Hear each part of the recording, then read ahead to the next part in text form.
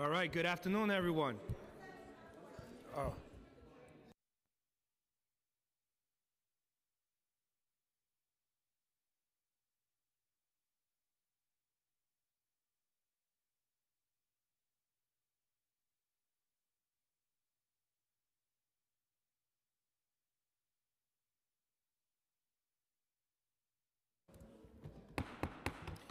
All right, good afternoon, everyone. I am Councilmember Rafael Salamanca. Shh. All right, thank you, guys. Good afternoon. I'm Councilmember Rafael Salamanca. I'm the chair of the Land Use Committee. I want to welcome my colleagues who are present today. We have Councilmember Barron, Constantinides, Chair Kalos, Cool, Landsman, Levin, Reynoso, Richards, Torres, Grodenchik, Chair Adams, Chair Moya, and Rivera. I want to thank Chair Moya, Chair Adams, and Chair Kalos for their work on our land use subcommittees. Today we will be voting on items referred out of our three subcommittees. From our planning subcommittee, we will be voting to approve LUs 184 and 185 for the properties in Councilmember Levin's district in the Hamilton Heights neighborhood in Manhattan. LU 184 is affected property located at 638-640 Riverside Drive. HPD seeks approval of Article 11 tax exemption for a period of 40 years, pursuant to Section 577 of the Private Housing Finance Law, to replace a 40-year Article 11 tax exemption previously granted in 2003, so that the term of the new tax exemption coincides with the terms of a 30-year construction loan. That was closed this year for much-needed rehabilitation of an existing partially occupied building. The building is anticipated to convert to a cooperative ownership in the future. The 34 vacant units would have income restrictions of 120% AMI and rent restrictions of 100% AMI. LUs 185 affected property located at 642-644 Riverside Drive. HPD seeks approval of an Article 11 tax exemption for a period of 40 years, pursuant to Section 577 of the Private Housing Finance Law, to replace a 40-year Article 11 tax exemption granted in 2003, so that the term of the new tax exemption coincides with the term of a permanent financing loan that the owner is seeking. The property recently went through substantial rehabilitation. It's a partially occupied 12-story building anticipated to convert to a cooperative ownership in the near future. The 15 vacant units would have income restrictions of 70% AMI and rent restrictions at 60% AMI. From our landmark subcommittee, we will be voting to approve two applications with modifications. We will be voting to approve one application with modifications. We will vote to approve with modifications LU 175, an application submitted by New York City Police Department and the Department of Citywide Administrative Services for renewal of an existing lease for the acquisition of property located at 700 Columbia Street in Red Hook, Brooklyn, in Councilmember Menchaca's district. The police department has leased this property since 1994 for use as a vehicle evidence storage facility that has a capacity of 1,700 vehicles. Our modifications will be limited to the term of the acquisition to 10 years. We will be laying over LUs 151, the Landmark Preservation Commission designation of the Central Harlem West 130th to 132nd Street Historic District. From our zoning subcommittees, we will be voting to approve LUs 199 and 200, the 57 Caton Place rezoning application in Councilmember Lander's district in Brooklyn. Applicant 57 Caton Partners LLC seeks rezonings of C8-2 to R7A/C2-4 to facilitate the development of a 9-story mixed-use building with approximately 107 apartments and ground floor retail. MIH option 1 is also proposed with an amendment to the Special Ocean Parkway District text, which would result in approximately 27 affordable units.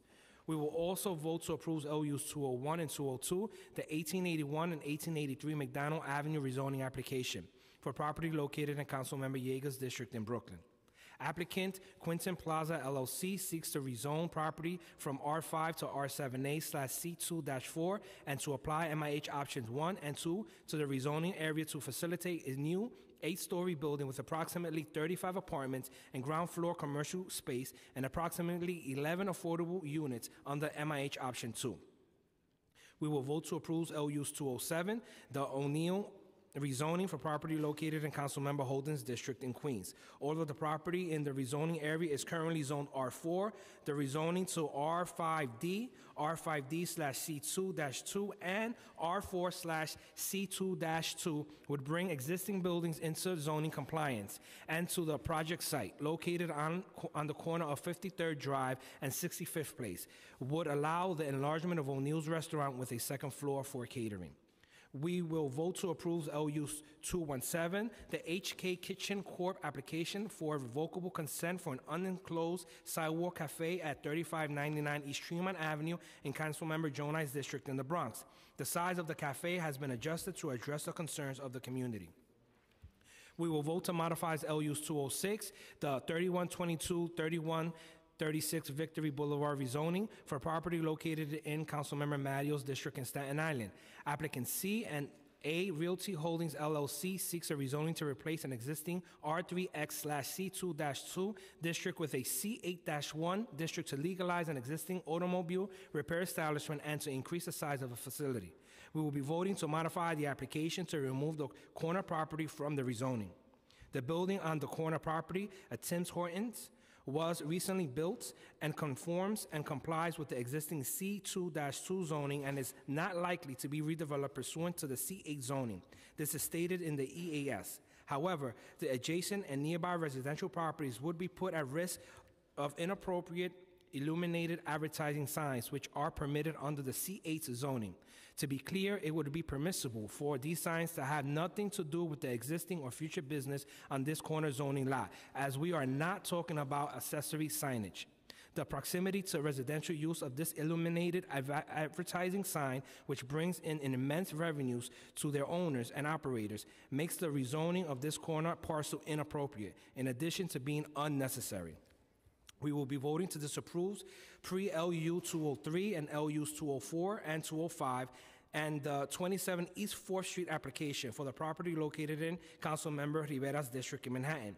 Applicant Caledot Park Corporation seeks a zoning text amendment to special permit 74-712 to make the site eligible for a special permit, and seeks 2 special permits under the section to allow a transient hotel and retail use on the project site, and to modify bulk regulations to allow the proposed buildings to reach a height of 90 feet without setback. In considering the proposed text and the text of the risk posed to a very unique landmark, Merchant House Museum, which could benefit from a continuing maintenance plan, we question the policy rationale behind the proposed amendment to 74-712. Our view is that the zoning resolution already contains an applicable special permit under section 74-711, which does the same thing as the proposed zoning text, but with a public benefit, landmark preservation. Given that 74-711 is available to the developer of 27 East 4th Street today, the council believes that the proposed zoning text amendment is neither necessary nor appropriate. Because a special permit are contingent upon the next text, they will also be disapproved. We will be voting to approve the modifications to LUs 192, 193, and 194, the 80 Flatbush applicant in Councilmember Levin's district in Brooklyn. Alloy Development is a co-applicant with the New York City Educational Construction Fund seeking a zoning map amendment from C6-2 to C6-9 and a zoning text amendment to establish a mandatory inclusionary housing area, establish applicable regulations for new C6-9 district within the special downtown Brooklyn district, and create a new special permit to permit modifications of bulk, MIH, ground floor use, parking, and loading regulations for development in conjunction with ECF in the special downtown Brooklyn district. These proposed actions will facilitate the development of 2 new schools, 2 new mixed-use towers originally proposed at 561 and 989 feet.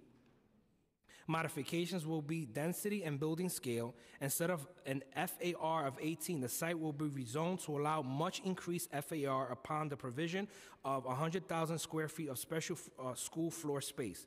The height of the taller Phase 2 tower has been reduced to 840, including the bulkhead, and the height of the smaller Phase 1 tower has been reduced to 510, including the bulkhead. These modifications will result in fewer shadows on the nearby community garden and a more appropriate urban design with better relationships to the surrounding buildings. Are there any questions or remarks from members of the committee? Councilmember Levin? Thank you, Chair. I spoke mostly about this project during the subcommittee vote. I was remiss in acknowledging a few more people. Carl Rodriguez and Carolee Fink from the Deputy Mayor Glenn's office, as well as my staff, Elizabeth Adams, Jonathan Boucher, Glamani Bravo Lopez, who was with the community for numerous meetings, and Edward Paulino. So I just want to acknowledge them and their hard work on this project. Thank you. Thank you, Councilmember Levin, and congratulations. Councilmember Rivera, would you like to speak on your project? Thank you. I did make some remarks earlier in the subcommittee, and again, thanks to Chair Moya for allowing me to make some brief remarks. I just want to thank you for what you said in terms of why we are disapproving this application, and I want to thank all my colleagues in advance for supporting me.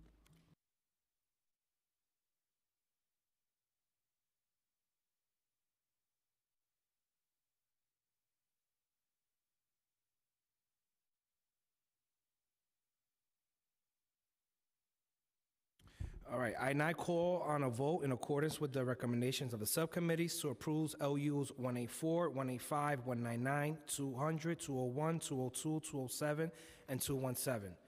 To approve with modifications, I have described LUs 175, 192, 193, 194, and 206. To disapprove, pre-considered LUs 203 and LUs 204 and 205. A vote of aye on all is a vote to approve and approve of modifications and disapprove. Will the clerk please call the roll? Matthew DiStefano, Committee Clerk, Committee on Land Use. Roll call vote on the aforementioned LUs with all accompanying resolutions. Chair Salamanca. Aye on all. Gibson. Barron. Permission to explain my vote? Councilmember Barron to explain her vote. Thank you, Mr. Chair. I'm voting aye with the exception of land use 192 through 194. I just think that is much too much. I appreciate all the work and the reduction in the height, but it is much too dense, and it is only, I think, 200 units, which we appreciate, but my opinion, again, is that the people who need housing the most are not being afforded an opportunity to apply for housing in large enough numbers.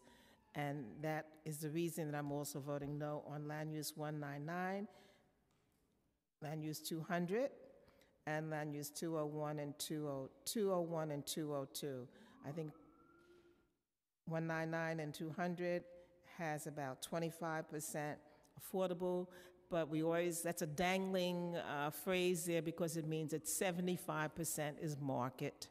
And that same holds true for land use 201 and 202, which I think is about 30% affordable and 70% market. We're not going to be able to address the issue that we're having with homelessness and people who are living doubled up with other family members until we provide adequate numbers of housing for them.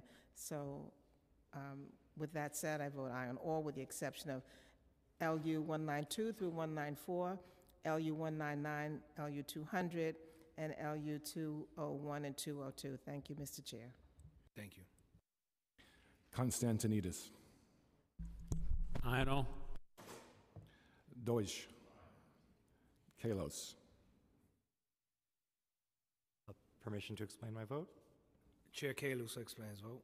I just wanted to thank the folks from coming out from Community Board 2 and protecting that historic district, and compliment Councilmember Rivera yet again today for her amazing work in preservation. And also I want to thank the folks who came out from the group to protect Central Harlem, and just to thank you for coming out, making your voice heard, and that item was withdrawn from the agenda. So advocacy works, and this is the people's house. I proudly vote aye on all. Koo. Aye. Lanceman. Levin. Aye on all, and I also want to acknowledge the students and the teachers and staff at Khalil Gibran International Academy that did a lot of advocacy as well. Thank you. Reynoso.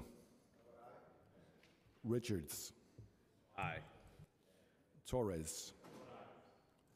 Traeger. Grodenchik. Adams. Moya. Rivera. Okay. The following is a breakdown of today's committee vote. The following items were approved by a vote of 17 in the affirmative, 0 in the negative, no abstentions. LU numbers 184, 185, 207, and 217. The following items were approved by a vote of 16 in the affirmative, 1 negative, and no abstentions. LU numbers 199, 200, 201, and 202. The following items were approved with modifications by a vote of 17 in the affirmative, 0 in the negative, no abstentions. LU 175 and 206. The following items were approved with modifications by a vote of 16 in the affirmative, 1 negative, and no abstentions. LU numbers 192, 193, 194. The following items were disapproved by a vote of 17 in the affirmative, 0 in the negative, and no abstentions. LU numbers 203, 204, and 205. And the land use item LU 151 was laid over by committee. Thank you. I would like to thank the members of the public, my colleagues, council, and land use staff for attending today's hearing. This meeting is hereby adjourned.